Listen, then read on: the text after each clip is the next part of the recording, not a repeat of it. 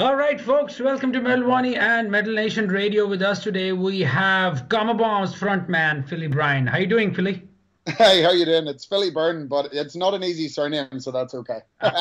Thanks for the correction. Now, the new album, Untouchable Glory. Before we go in depth about it, I just really wanted to know that what's this fascination of Gama Bomb with these 80s, or let's say more like this kung fu kind of a vibe which is coming out of you guys, vintage moves. Well, I guess it's a really simple question. I would pose the question back to you, Owais. Do you love rad ass movies? Absolutely. Yeah. Do you love kick ass video games and old school really rad music? Of course you do. I do. So we're exactly. So we're just the same as you or anybody else. We're a big gang of nerds, and I get the way that I always sum it up is, we're from the 1980s and we never left. Right. So that's kind of the way I look at it. Yeah, I think with the band, ever since we first got together 13 years ago, the band is, in a weird way, it's just an extension of our friendship as a gang of dudes. Right. When we hang out, we talk about movies and we talk about comic books and we talk about video games and all that kind of man-child type stuff. Right. And I suppose that the music is just an extension of that. With this record, though, excuse me, with this record, though, it was more about kind of zooming in on the kung fu and action movies that we really love, because I think in the past we've spent a lot of time talking about horror stories, kind of like spooky storytelling, which is something we all absolutely love.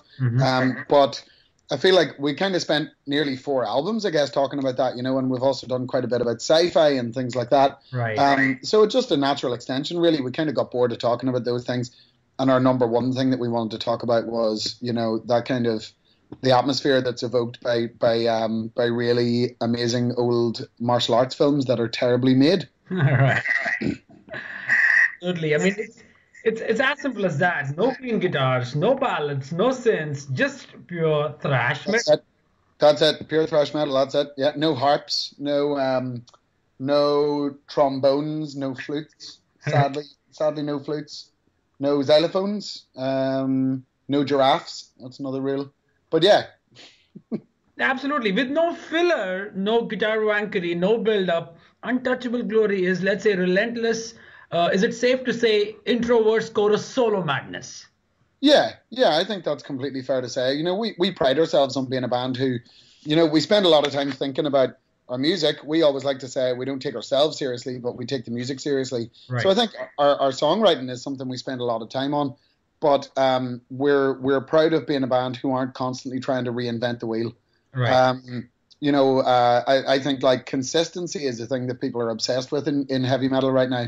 And sorry, not consistency, innovation.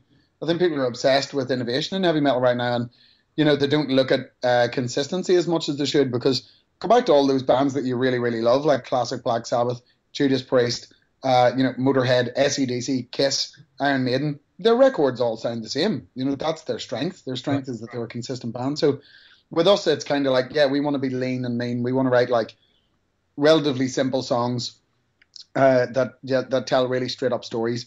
And to be honest, I think that's one of the reasons why we've been able to do this for 13 years. We haven't driven ourselves crazy trying to break the mold every time we write a fucking song. Right. We've always just dug into the things that we know we can do well. That's really cool, because that kind of reminds me of a statement. Recently, I was having a chat with Overkill's frontman Bobby, and they said the same thing. Basically, we don't want to, we want to maintain the consistency, yet we don't want to lose our identity.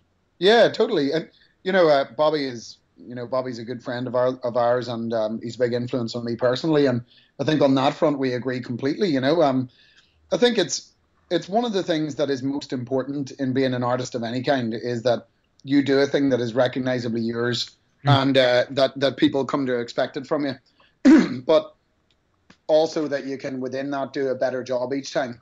And I think in music at the minute that's really been forgotten for some reason. I think everybody wants to be Gojira or some kind of crazy prog group or something. But yeah, that's not for us, man. We booked our spot early, and now we're just going to stay there. That's what we did. That sounds really good, Philly. Now, for you guys, I mean, you guys released the first single, and how's been the response so far? Because Gama Bomb fans are basically, obviously, like you said, they want the consistency. So when you release the Untouchable Glory, the first part of Ninja, so what was the response likely from the fans?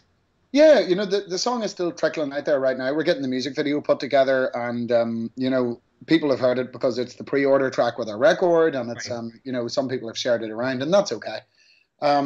Yeah, people's reaction, it's really making me excited because I think it's probably the most catchy and most exciting song we've ever written, and I really mean that. We've written like 100 songs, and I kind of feel like this song is the one that could be our, ram it down or shout it out loud. Right. And the people who have heard it so far, I have heard nothing bad about it. Obviously, our fans always, excuse me, 1 second. No worries. Our fans always come to respect that kind of that sound anyway. So that's really good that our fans are happy about it. But on top of that, we've also had people who never really listen to Gama Bomb and don't really even dig the type of music we make. Mm-hmm. And even those people have been saying that they really love the song. So yeah, I'm kind of hoping that this is our I don't know, it's our fucking day tripper or something.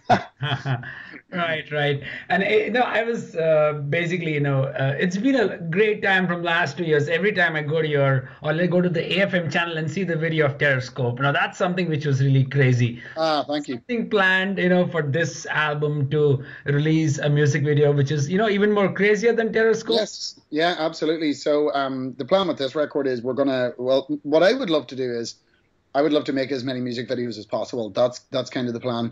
One of the big things we want to do is make an animated music video. So we're talking to some people about that. Right. And also, yeah, I think, Periscope is an interesting one because we made that video and we were just like, okay, let's spend like no money and be silly. And then we made another music video for Backwards Bible, and we were like, okay, this time, this time this is a big deal. And Right. we went and got like a castle and actors and special effects and lights and a crew and everything. And you know what? In the end, when people watched it, they were like, yeah, that's okay. Right. Whereas I think the thing we've learned is, our fans want to see us video having a good time. They don't want to see us trying to be too cool for school or getting ideas about ourselves. They want to see us just acting like crazy Irish assholes, which is, that is completely fair. So I think with this record now, we're going to do something very similar again, but hopefully we'll ramp it up. We'll ramp it up like by 100%. I think in the ridiculousness. Oh, that's great. Now, talking about your vocals, it's very easy to say that there's that quick, clean vocals that wonderfully are go with the naturally upbeat tempo of every song on this album. Yeah. Even the backing vocals. So it's kind of that adds that extra tinge of badassery to an already solid vocal performance by you. Well, thank you very much. I'm actually taken aback by how complimentary you're being. Jesus. You haven't even asked me my star sign yet. Well, thank you very much. The vocals for me are obviously very important. And it's been a bit of a long road. I had a really bad injury to my voice. Yes. A couple of years back, which, was pretty serious stuff. I grew up singing, my mum sings in a choir in the local cathedral where I grew up, and she's been a singer her entire life. I was brought up singing my whole life. And then, somebody turns around and says, you're not going to sing anymore ever again. That really takes the wind out of your sails. And I think it's been a long road. This is the second record now that we've made since I had my operation and stuff. Right. And I kind of feel like now I'm not only back to a position where I feel confident, I actually feel like my singing voice is better than ever because I kind of, I've learned to live with the recovery that I had to go through. I've also gone into training. I've been here in London for about 6 months. I've been doing opera training with an opera teacher. She's like an old school, old-fashioned, really strict Mr. Miyagi style lady who is teaching me how to be an opera singer, basically. Turns out a lot of the skills are the same, you need the same skills to be a singer, whether you're a speed metal guy or an opera singer. So, yeah, like that's been really amazing for me. I feel like I've got my confidence back. And, with this record as well, I think the secret to, I would never say I'm a good singer, but I think the secret to successful singing is to sound like yourself. Right. You don't need to copy anybody else. You don't need to put on an American accent and pretend you're from California. You know what I mean? You don't have to do any of those things. Right. So to me, it's kind of like now I'm really confident to just be myself when I'm singing. As I say, I think our bands really want our personality to be in our music, you know. And a lot of my favorite bands and favorite singers, you can hear that they really mean it because that is their personality. Bobby Blitz is a great example. You know, Right. he is a badass. He is like a little angry skinny guy from Jersey, you know, with with dubious Irish ancestry and shit like that. You know, when he sings, you know, you can really hear that. You know, he's the kind of guy who after the song will go, you know. That's right. That's right. So you know, yeah, I kind of feel like we want to be in that kind of bracket, you know, with Joey Ramone and Bobby and all those kind of guys. So yeah, like I think the singing to us as a band is really important. It is the thing that marks us out as different from other thrash bands. Right, right. Totally agree with that. In fact, this reminded me of an example of great vocal interplay on a track like Sheathing. And Yeah. yeah, that's where, how everything is shaped up and then how it concludes. Gives a very simple example of if somebody has to say how Philly sings, take this track and you got an answer. Well, thank you very much. Yeah, that's a really cool song.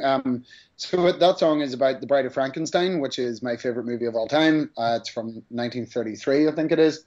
And I love it. I love that movie. And, I've always wanted to write a song about the Bride of Frankenstein.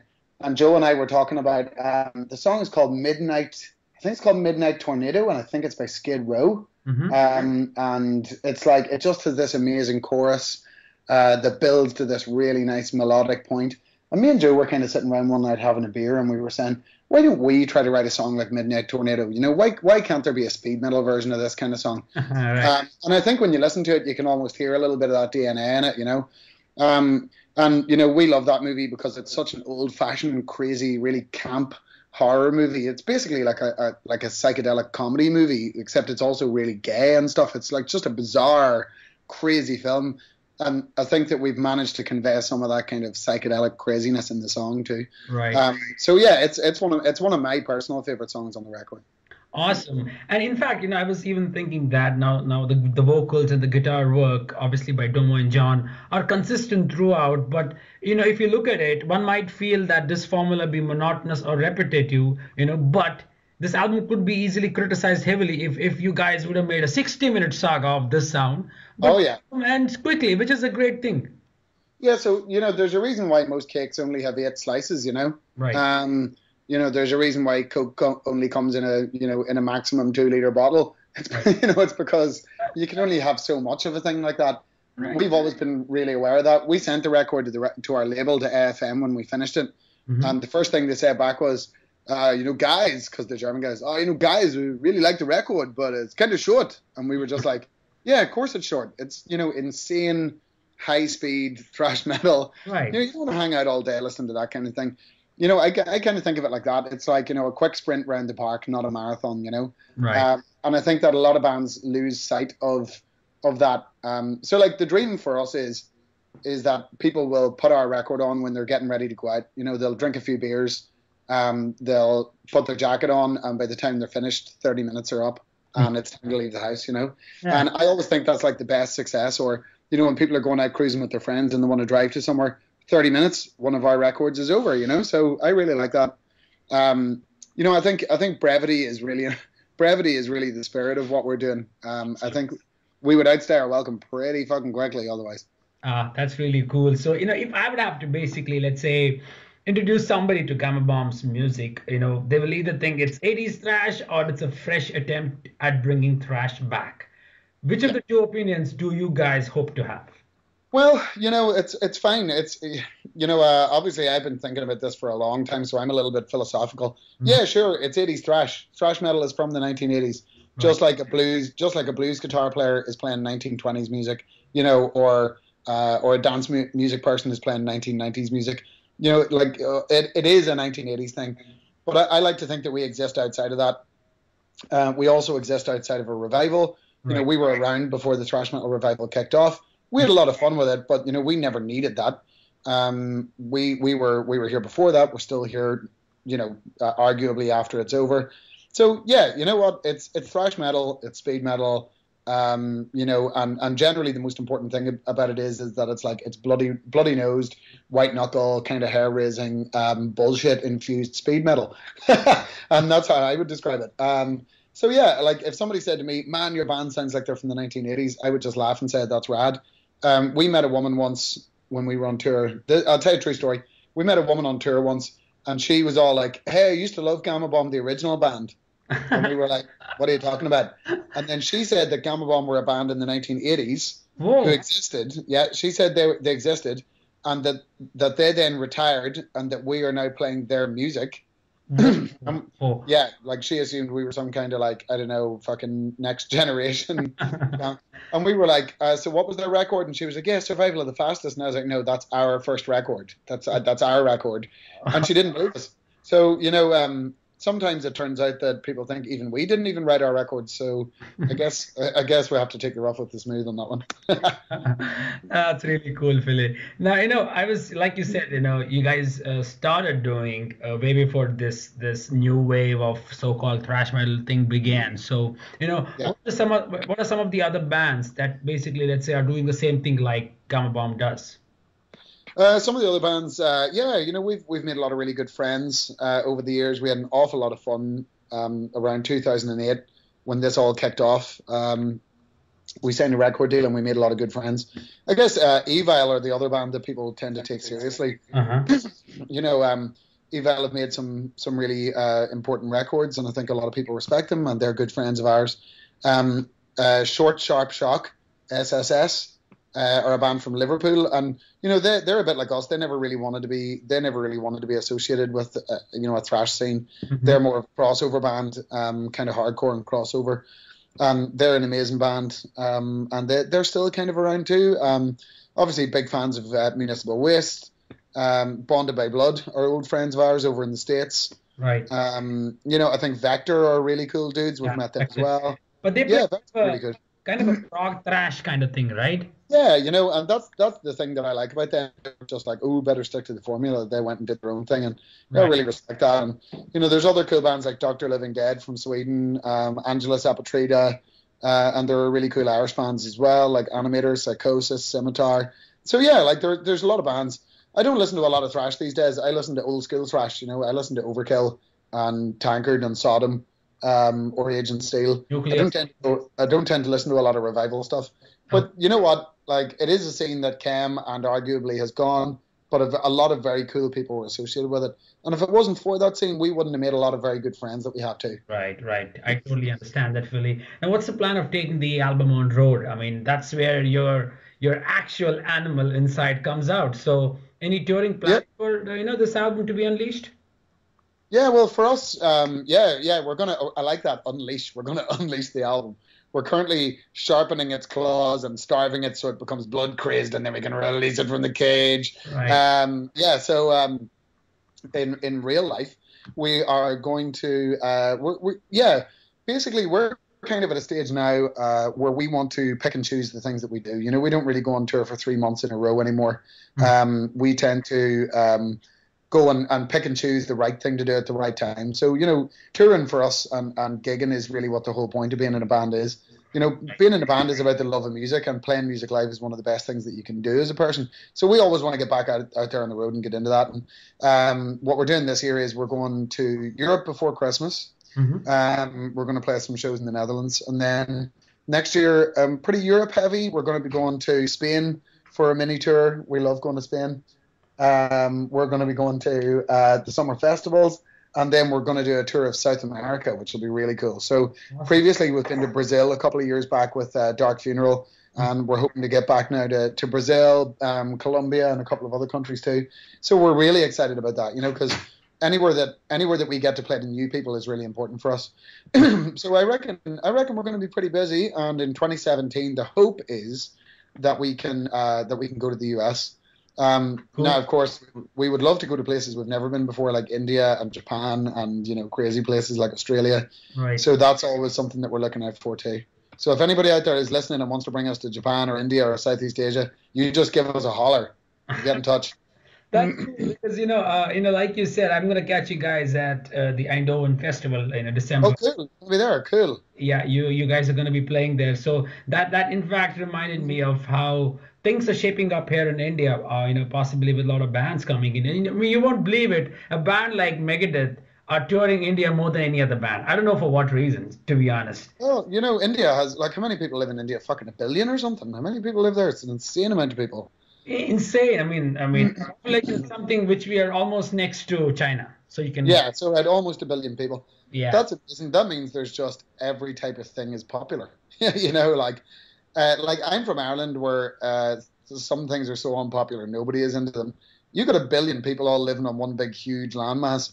You could fucking throw any band in there, and there's going to be about a million people who love it. Ah, you know, that's something uh, which is gonna suck, I tell you, to be honest, because we here in India, folks don't listen to metal. yeah. It's growing from last around 8 years. From Oh, okay. 2008 onwards, it's become, I mean, almost every metal band has come here, and the maximum I can say, obviously, for a band like Yeah, Metallica who played here with 40,000 metalheads yeah, raising their horns.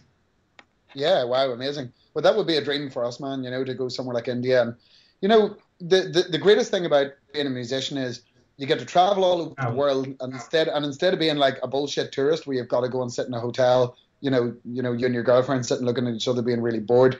Right. When you're a musician, you can actually go.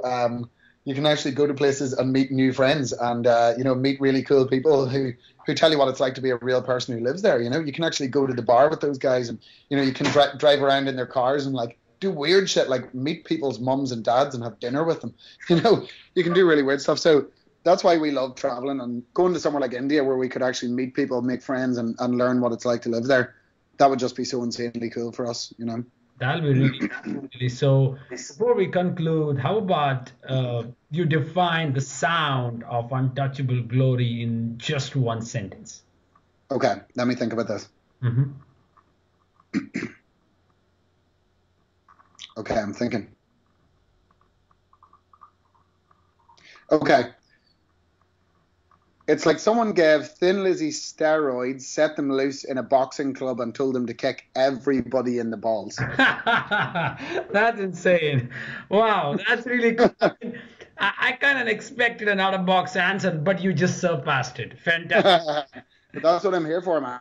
Fantastic, Billy. Thanks, brother. Had a great time. I mean, we're having a chat for the first time. I really had a great time. I love the album. I look forward to meet you guys at Eindhoven, in December.